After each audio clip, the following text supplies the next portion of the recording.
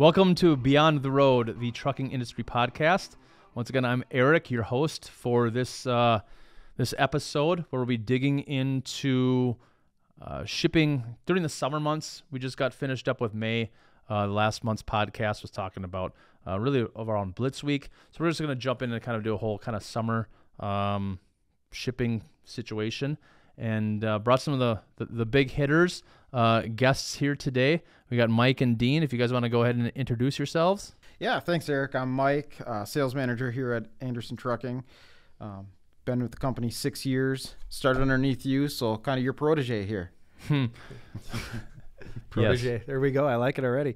I'm Dean. Been with ATS for 6 years as well, and a sales team manager here as well. And we all started underneath Eric, so we getting the band back together. Bringing the team back together. Here we are. Now we're all sales managers. Yeah, look at that. What a deal. It's like the Shanahan coaching tree in football, huh? This is what we do. Anyway. But no, thanks guys for taking some time this afternoon to come over here and put together some information for our customers. But like I said, kind of the intro, we just wrapped up May, talked a lot about Blitz Week and kind of the concerns that shippers and customers should have kind of when they're shipping around that time. And I guess just opening up, what was kind of your feeling that you guys have experienced kind of through Blitz Week? Capacity seemed to tighten up pretty much like we thought it would this year. In certain areas, it got tight for us.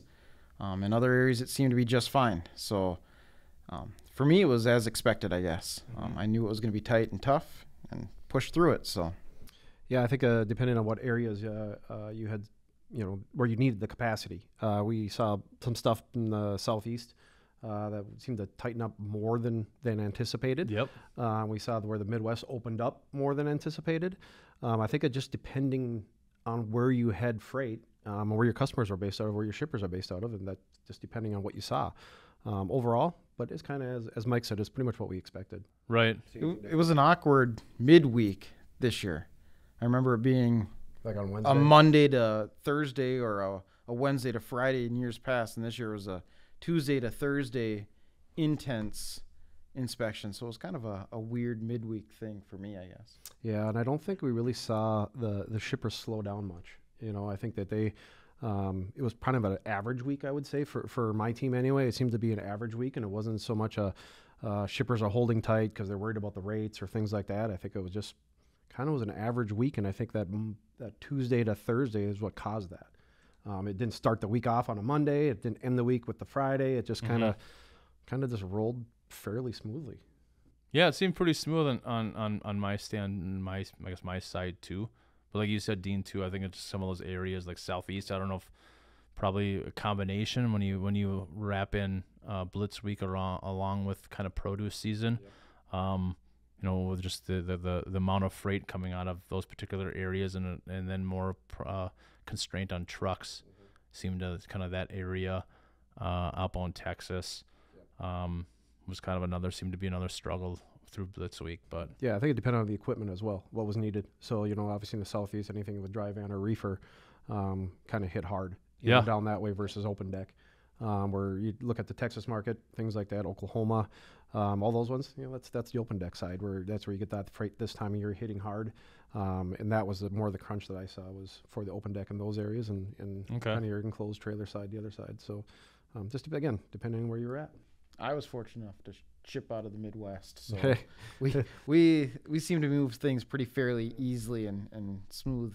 So I was fortunate. Would you say your team is more open deck freight or van freight? I would say I'm a good diverse market for us, our customer base. Okay. We I would say we're probably a 60-40 open deck. Okay. But we really actually had a lot more freight than I anticipated for the dry van side that popped up here this week. All right. I'm probably a 75-25 open deck. Okay. Getting into some reefer stuff now, finding some customers in the Northeast that ship refrigerated stuff. So, yeah, 75-25 is where I'm at. Wonderful. Thanks for that recap. Appreciate that. Yeah, I guess let's hop into the main topic of conversation for this month is really, we were kind of talking about shipping over June, but kind of wrapping some things all together and just kind of talk about those summer months. and really kind of starting off with really, I guess construction, right? Like road construction. We're starting to see up on 94 here the road construction barrels being put on the side of the road. Just construction in general, home construction, renovations, those types of things is something that can definitely affect shipping. Right, and I think that's kind of leaning on the open deck market more is the construction season. I mean, it just happens that way. When that opens up, you got to remember that half the United States is frozen, and except for also now, Yep. us here in Minnesota, for example, or any spot across the United States has their seasonality of construction. And right now, the whole United States is wide open. It doesn't matter what construction industry you're in, if it's road construction, house construction, or water tower construction. It doesn't even matter what commodity it is. This is when it's prime time. Mm-hmm. So this is where they start. They've gotten their sales over the winter months. They've gotten their kind of log for the summer of what they're doing, ledger for that matter, and what the priority is. And this is when it hits. Yeah, it's a fun time. Definitely a lot more open deck freight moving right now up here in Minnesota than it is in the middle of January. Right. With that though comes some stressors. I mean, like you'd mentioned, 94 is under construction. They may route a truck off 94. So now, figuring in those extra miles, that extra time, it all goes into play. Mm-hmm. So it's a balancing act for us. Yeah, and I think that also into that too is, when talking these big constructions, the heavy haul side, the over-dimensional stuff that they have to go through these construction sites and they don't fit. Yeah. So they have to route around. And when you're talking about the legal hours and the things like that they can actually run, and then they have to route around and adjust their route and adjust their miles and all that, has an issue with getting stuff, on sites on time, because those construction sites depend on that. We see a lot overnight driving now. Yep. Not able to drive during the day because they're out working and you can't fit through. So pushing that over-dimensional freight to nighttime hours as opposed to driving during daylight. So yeah, really, as a shipper, I mean, I guess it sounds like construction is kind of twofold, right? It's the being cognizant of the driver's route and the time frame it can take. So being kind of open on that if there's some issues with road construction and things like that. But then also at the same time, construction as in, you talked about like water tower construction. And we're talking about home construction. So there's just more freight for those types of things being moved, obviously across the entire lower 48, as opposed to during the winter times, like you said, Mike. So there's just more freight moving, which obviously then will tighten up capacity and can affect rates and such moving forward too. So what else do we got here? Talk about agriculture, ag produce. Another thing kind of for really any shipper, even if you're not in produce, as we kind of talked about, as it blended in with Blitz Week. But if you're not even in that industry sector, how does that affect overall shippers? Yeah, I think it's two sides of that fence that I work with my team on. The beginning side is you're running equipment to these places, to these produce farms, if you want to call it that. Produce companies that they need the equipment, so you could be running an open deck early in the year. Then comes harvest season, right? So then it's the dry van side and the reefers turn and things like that, which then, of course, higher demand happens.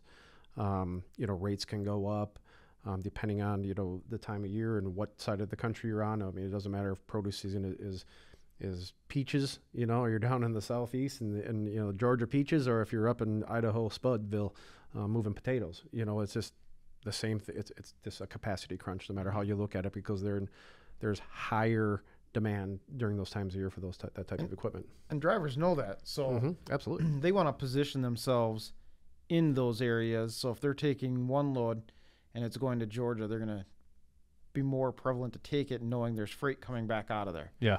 There's van freight coming out, there's reefer freight coming out, as opposed to when produce and egg season comes to an end, now going down there's a little more difficult because there's not as much coming out. Right. So the drivers tend to focus on that during the seasonal stuff like that as well. So yeah, I think I think on the ATS Learning Hub, I think we do have some kind of seasonality stuff like that. So any shippers out there looking for that, I hop on to atsinc.com and look for the Learning Hub. Like Mike, you bring up a very valid point, is if you're shipping into particular areas throughout the year, it's advantageous as a shipper, right? Like right now, yeah, you want to be shipping freight into Georgia, into Texas, into Florida, because there's an abundance of freight coming out into Southern California.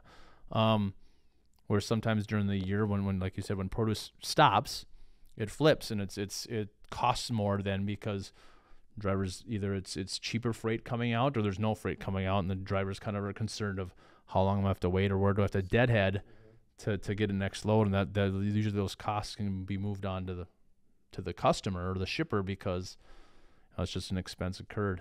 Right, and hopefully that the companies, transportation companies that are out there are trying to help those drivers, those companies out that are, so we can piggyback on those loads where they have a load going in, but they also know that they have a load going out, and they can work with these companies. And as a brokerage, you can work with, whoever you're working with on that inbound load, you already got an outbound load for them as well. Hopefully it's going to a spot that they want to go, either getting them home or getting back to wherever their home base is, wherever they're working out of, or just going in a direction they want to go where the freight is. So it's just a matter of, working with your team and working with your all sides of the fence of the transportation department and that you have set up, and getting these loads just to kind of not stop movement, depending on this, working with the customers. Right. And I think you bring up a very valid point, is working with, as a customer, as a shipper, working with your transportation partners, right? Like having those discussions, and it's something I think we do really well here at ATS is providing that information to our customers, or really anybody out there. Like I said, you can go to the Learning Hub, and if you're a customer or not, you can get hundreds of pieces of content and blogs and videos of how to help any shipper, help yourself out there become less stressed, I guess, in what you're doing, and have more knowledge. The freight calendar that we created, is one that just look at that and you can kind of see what the year's going to look like. Yep. It's a guide of what's going to happen at what time of the year, and the stuff is on there, so it's just a matter of you having your salesperson help you out with that, or having, like Eric's saying, you can go in there yourself and just dive into it, and there's so much information on there that, the three of us can go on there and learn something that we didn't know before either. And that information is what sets us apart. If we're willing to have that conversation with our customers and our truck drivers, hey, we know it's a tight market down here. Produce hasn't started yet. Head down there. We'll, next week it should kick off and we'll have stuff coming out of there. For sure. And then we got, what else we have here going on? As much as I don't like talking about it already, school's still in session here, but really come June, people are getting ready for back to school already, right? The warehousing, the retail stores are getting that stuff on the road to stock up to get ready for the push. Right after the 4th, it seems like, boom, back to school. Backpacks and pencils are already at your local stores. Yeah, it literally works just like the holidays do, right? School isn't a holiday per se, but it's treated like one almost. Soon as 4th of July is done, how fast do you see Halloween stuff in the stores? Right. It works the same way. As soon as school's out, 4th of July is kind of what people focus on next, and boom, school stuff's in the stores. As soon as that little transition happens. And that's a lot of, again, we go back to dry van freight, so it opens it up again for that market. Its capacity is going to tighten up for our shippers, but drivers are going to start seeing a lot more freight again. And it falls in line with normally tail end to some ag stuff, and now, okay, we're going to start moving pencils and shoes and backpacks. Now you're just moving it out of warehouses and into department stores and big box stores, which brings up appointments and multiple trucks at these DCs, distribution centers, that waiting in line. So now you've got drivers sitting and waiting. Brings a whole nother aspect to what we got to deal with. Yeah, those appointment times always throw a wrench in everything. You have to have them. They're nature of the beast. I get why they're there. You just have to plan accordingly with your shipper and with your end customer, whoever we're delivering to, just to make sure that we have all the information correct the first time around, and that will help everyone out. Right. This time of year. And then two, back to school. We have kids getting out of school. As a shipper, just understand that, hey, like there's vacations going on. There's more traffic on the road, right? Which in turn can affect transit times. Drivers being able to get to point A to point B as efficiently as possible. Right. People taking vacations. Roads bottlenecked up with other families out. Yeah. And the road construction, right? Yeah, You get people on the road and a bunch of cones, and I mean, everyone out there with the family truckster, going to Wally World, they run into issues, and so this is what happens this time of year. I mean, it's just the trucks are on the road, families are on the road. There's just more and more traffic, like Eric was saying. It's just more out there to get through. And I'm afraid my Midwest accent came through on that cones. Sorry about that. It's the northern Minnesotan in me. There you go. So we got all that taken care of, and I guess the big one that we talked about, and Dean kind of prefaced it a little bit, about the 4th of July, right? It's not necessarily June, but the 4th of July typically is one of the two biggest holidays, that the drivers are looking to head home. You have Christmas and the 4th. It's kind of their winter vacation, their summer vacation. And that can really put a wrench into shipping, not just after the 4th, but leading up to it and after. I guess, what are your guys' experiences, some thoughts there? Yeah. This year with the 4th landing on a Thursday, a lot of companies and things are shut down on Friday already. They get that day off. When you're a driver, that's already a 4-day week. Well, let's cut her down and try to get back home by Wednesday. So not like we had been talking earlier, Eric, and drivers that would like to take a 2,000-mile run on a Monday might only be looking to take a 700 or 800-mile run to get back home. Take an extra day off and have a 5 or 6 day weekend, as opposed to coming in on Thursday morning and having to get everything set up for that 4th of July get together they could be having. So right. So I mean, definitely as a customer, if you tend to have some longer mile runs, you definitely want to look at getting those out either the week before or holding those to the week after, or otherwise it can get expensive, right? With layovers, or just drivers holding on loads for the long week. And so it's making sure as a shipper, if you're of an outbound shipper, those customers that you work with and who is receiving your freight, you want to talk to them to make sure, hey, are you guys going to be open on Friday, and what are your hours? And obviously any customer service or customer service team for us, we're going to be making those calls too, making sure, hey, you have normal hours on Friday. And asking your own team. I mean, as a shipper, do you know if all your guys that are there loading are going to be there? Did they take vacation? As a logistics manager, and you're planning these truckloads out of there, and all of a sudden you walk back to your warehouse or shipping yard, and all your shipping guys out there, guys and girls in the warehouse, took Wednesday off too to get a 5-day weekend. Mm-hmm. I think we're seeing a lot more of that too. When it doesn't matter if it's the shipper or the end customer, whoever you're delivering to, we're seeing that where they seem to be closed more on these windows of opportunity, like the July 5th this year, that Friday. Yeah, you're piggybacked in between the holiday and then the weekend, and there's more and more tendency to actually be. The place might be open. There's people there. But there's a skeleton crew. And they either have abbreviated hours or they're just not going to be open. The shipping department or the receiving side, it might not be open. That seems to be more and more in my 6 years anyway, from when we first started, that people were usually open. You could, receive that day or even ship that day.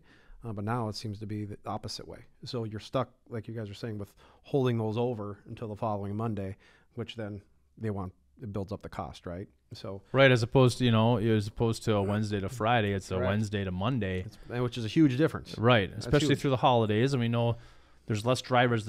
While there's less drivers on the road, there's still drivers out there that take advantage of the capacity crunch, right? And so the rates go up just like anything else in supply and demand, and and it can greatly increase holding that time. I mean, they can run a lot of miles Wednesday to Monday instead of sitting around Wednesday to Monday. Right. And we haven't even talked about if it's an overdimensional load.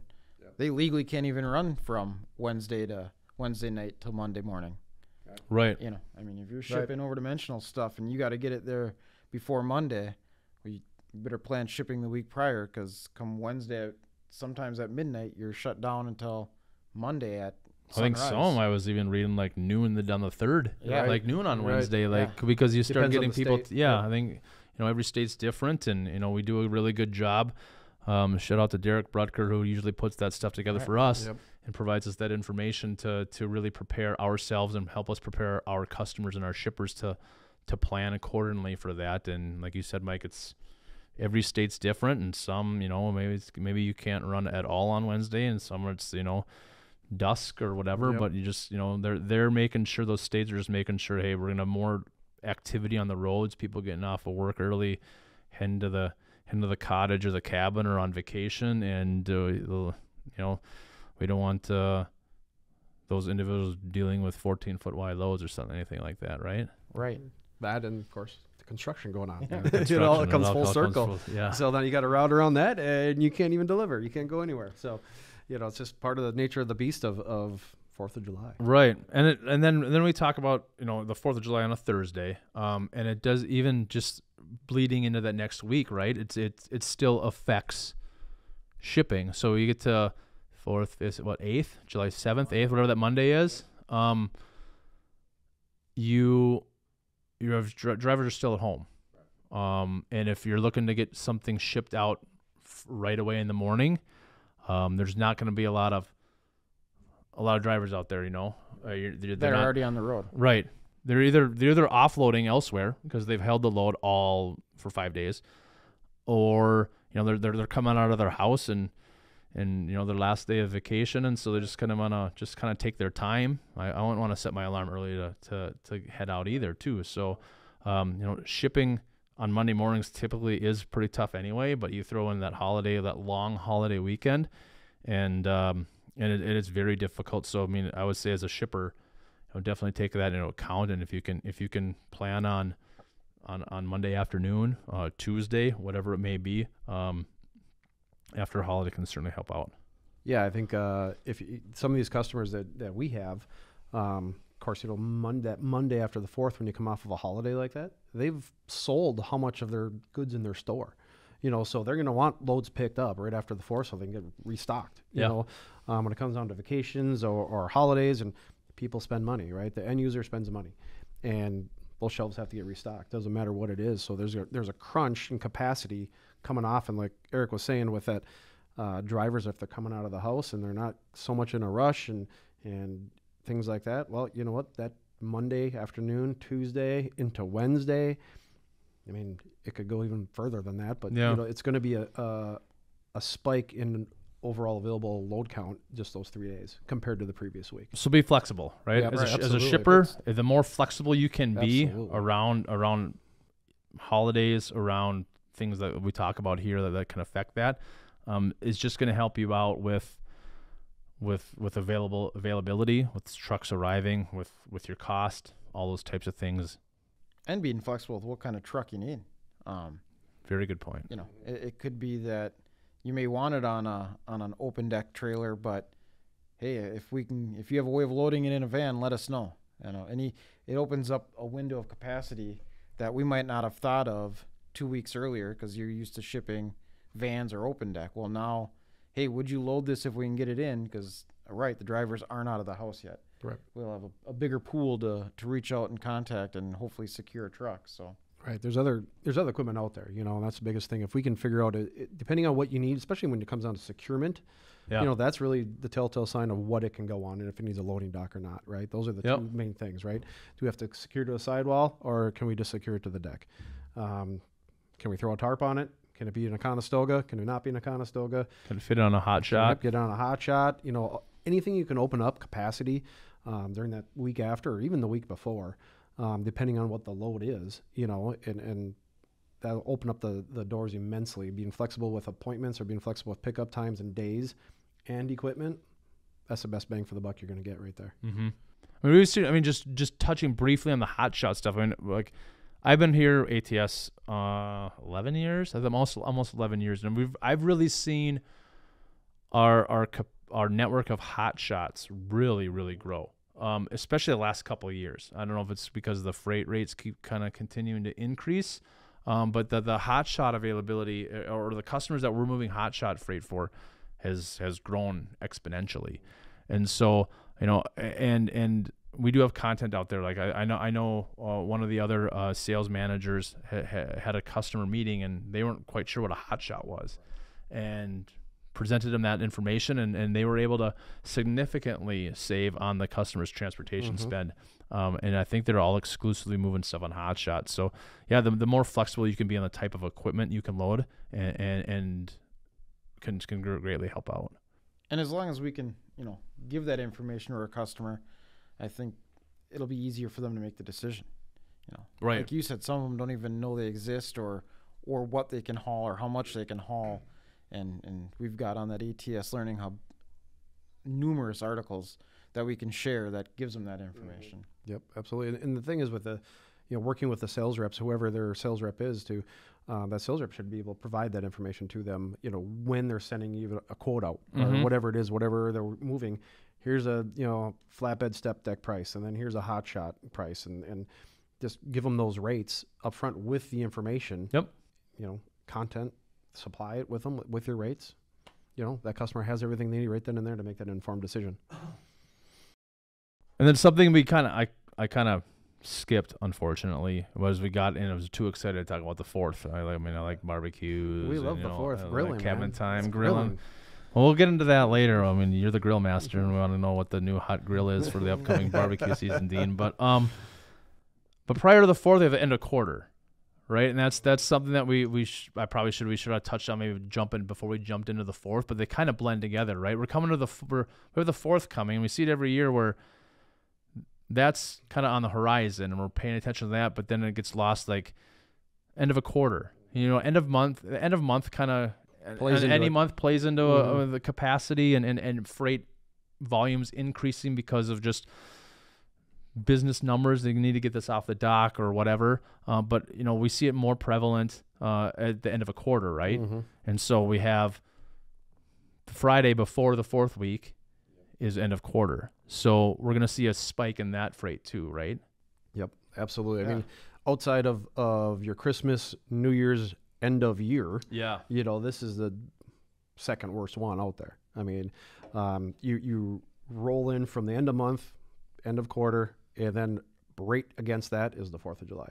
I mean, that Monday, we just talked about it earlier, that Monday, Tuesday, Wednesday, well, that's right after end of month and a quarter. Yep. So you have a crunch for end of month, end of quarter especially, and then you're going to have the crunch hitting Monday immediately. So that capacity crunch, in theory, increased rates that can happen, things like that, can go from the Wednesday, Thursday for end of month and end a quarter, end of June, yep, to the following Wednesday after the 4th. So you're dealing with 2 full weeks of what we can see during this time of the year. So I think it's really crucial to have, as we talked about, the willingness to open up your capacity of equipment needed, of when a load can pick up. And if you can give people like a large window like that, if there's availability for that way, it's going to be the most cost-effective route for you. Right. Absolutely, as a shipper. I don't know if any of you guys have had it, but I've had it that end of second quarter is actually the end of the fiscal year for some of my customers. Yep. So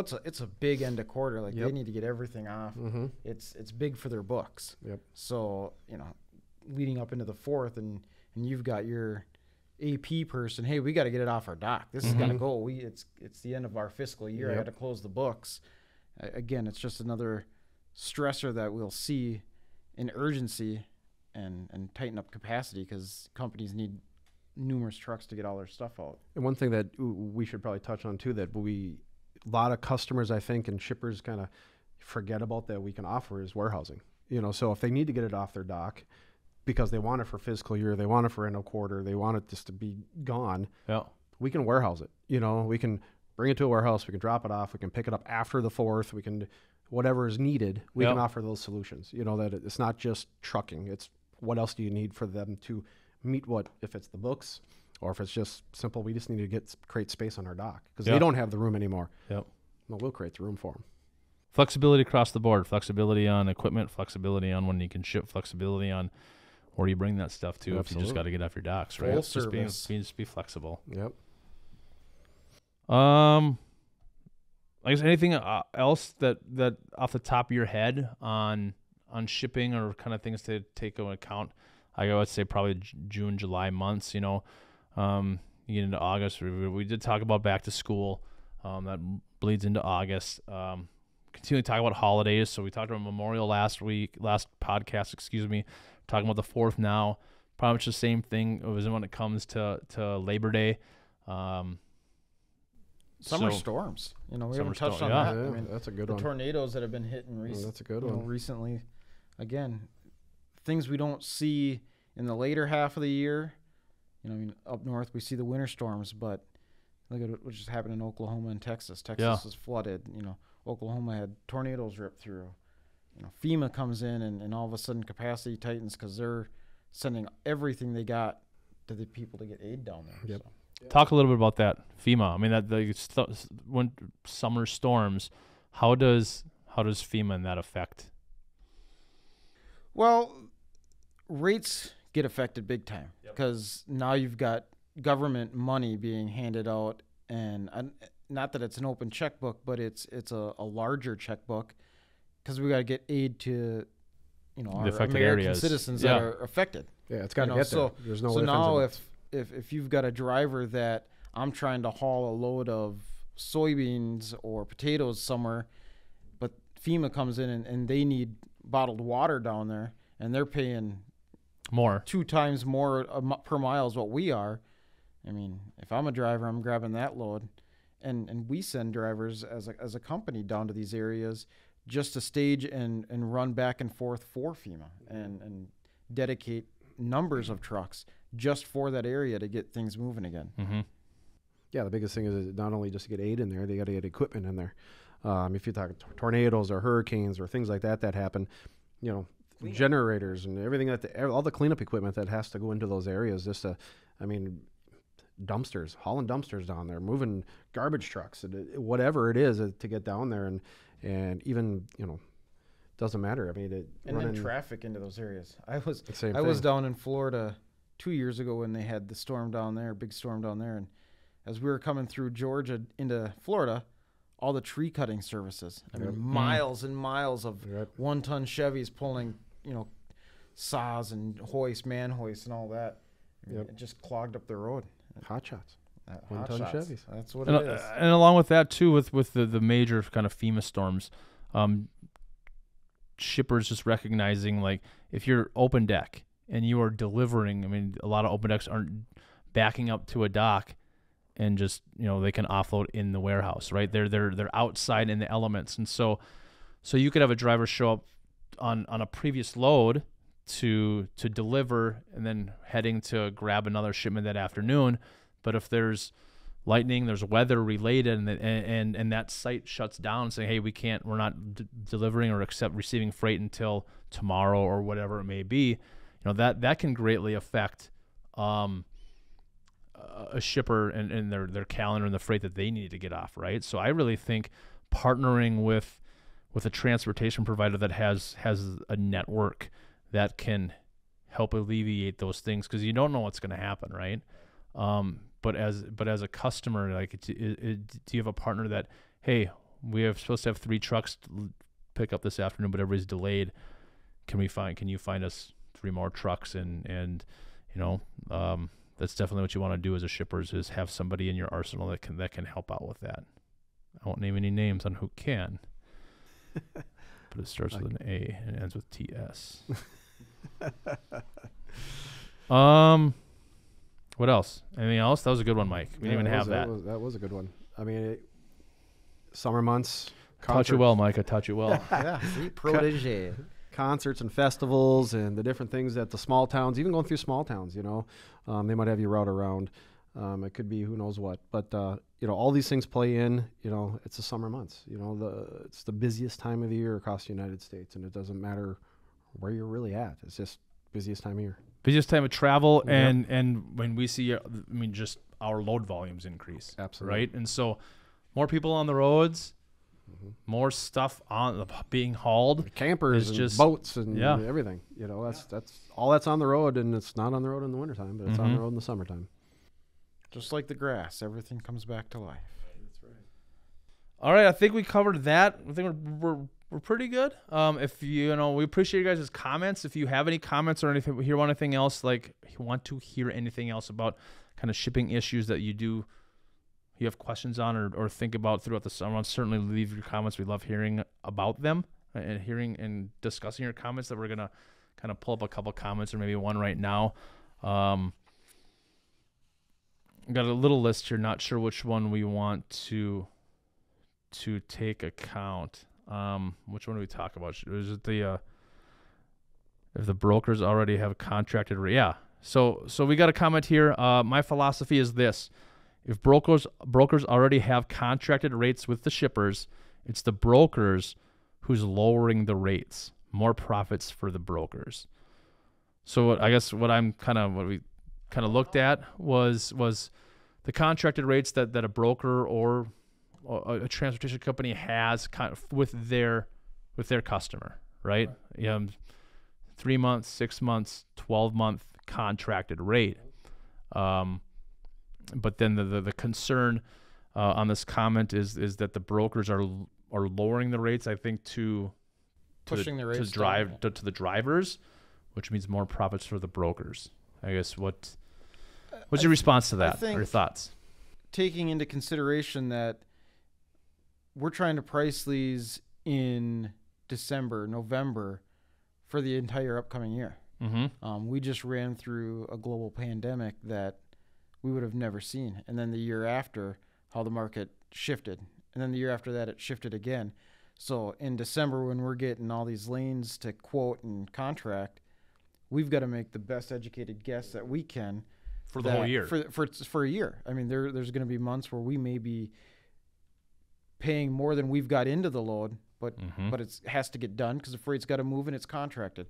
And there might be months where this comment might be referring to is, we're driving the market down a little bit, not to be making more money that month. It's we have to do it for a year. We have to project this out for a year, and who knows what fuel rates are going to do, what the economy is going to do, any of that stuff. I mean, California just put on some regulations this year that wasn't there last year, so rates are different going in there. You got to have your truck's got to be up to par for California.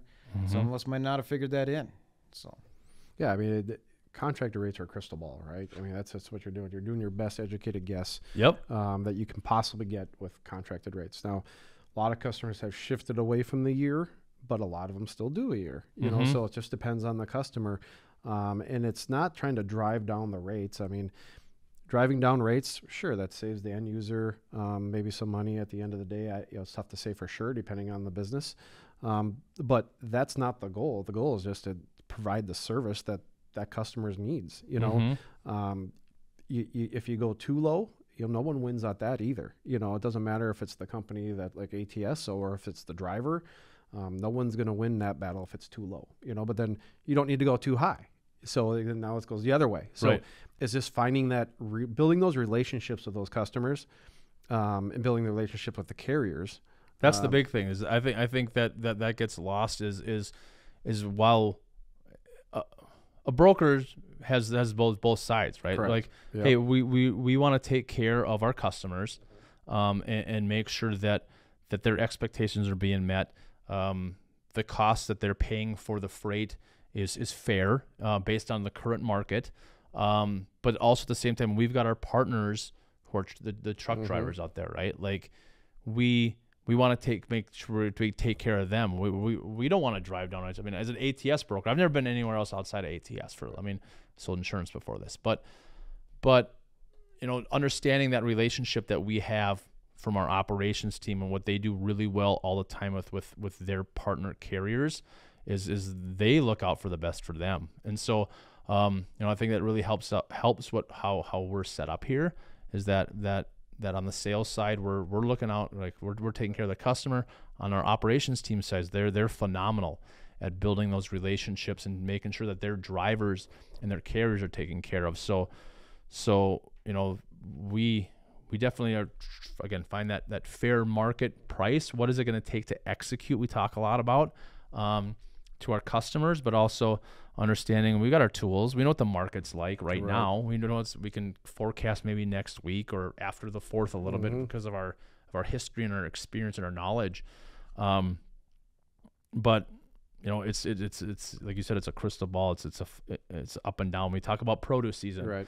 So if we're doing a 12-month bid out of somewhere where there's produce, again, like we talked about, some months it's going to be like right now, if you're coming out, into Florida, the rates we're going to have some good rate. We're going to be looking good on that. But then when things dry up, we got to take a look out. We're not going to go back to our customer and say, okay, hey, it's too tough now to come out of Florida. We need some more money. Right. Like every broker should try not to do that. Right.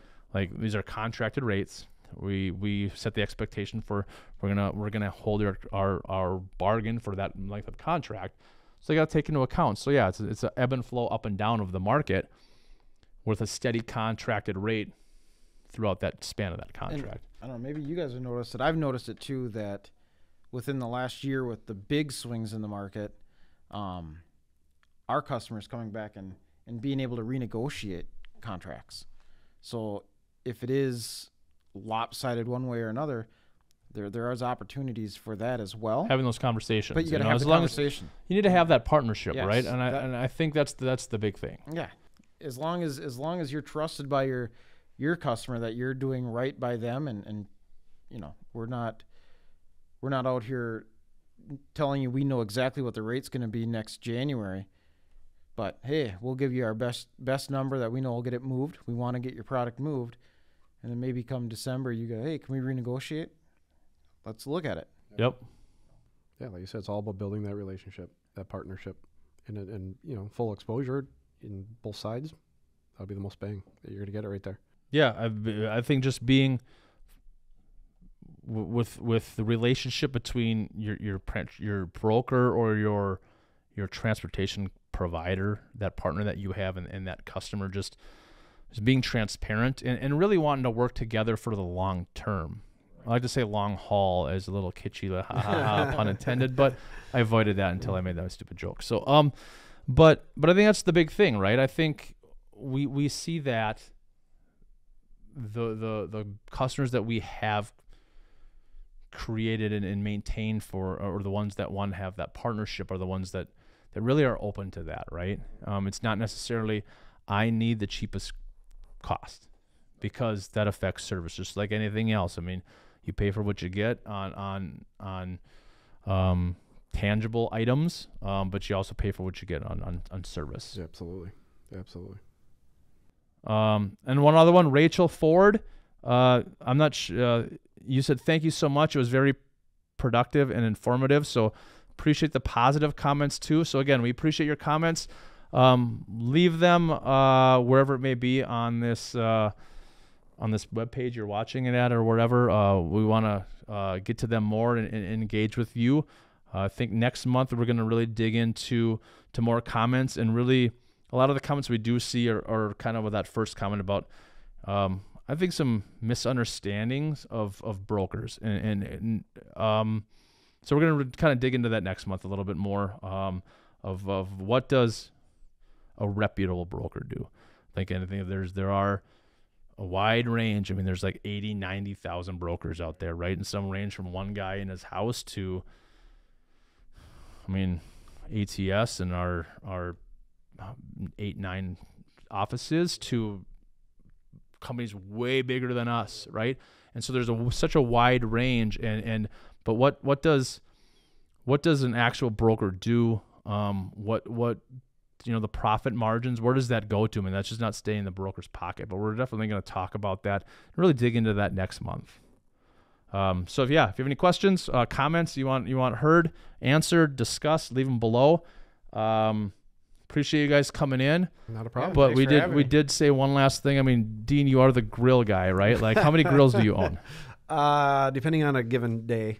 It varies. It does vary, because you gotta make sure buy and sell. Make sure your wife isn't listening to this. Well, currently on the deck, geez, that varies too. I probably have on my deck at a given time, probably 6 to 8. What? Yeah. So Okay. it depends. Fourth of That's July what included. at I'm Dean's. For yeah, do you It's have always 10 special plus. ones? Is one like, oh, this is for the steaks and this one's for the pork chops? I mean, do they have different? Sort of. The different sizes are for the different types of meats. So you know, if you're just going to grill a 4-pack of burgers or something like that, you don't need a big monstrosity, you know. So You're it's not just a gonna. You matter- don't want to light up that lump charcoal, right? It depends, right? It's just quick and easy. You know, it's summer, right? We're just talking about how busy everything is. So you got sports going on. Softball with the daughter, things like that. Well, you get done with softball, what are you going to do? Well, you can fire up the grill. It's summer months, so you can fire it up before you go. If you're smoking something, maybe, you know, fire it up earlier in the evening or maybe before you come to the office, depending on what's going on. 8 grills. You and your fancy Wi-Fi grills. Yeah.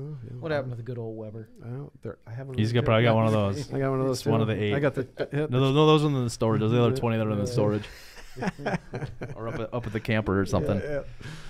All right. Thanks for tuning in, you guys. Thanks for joining having me. And yeah,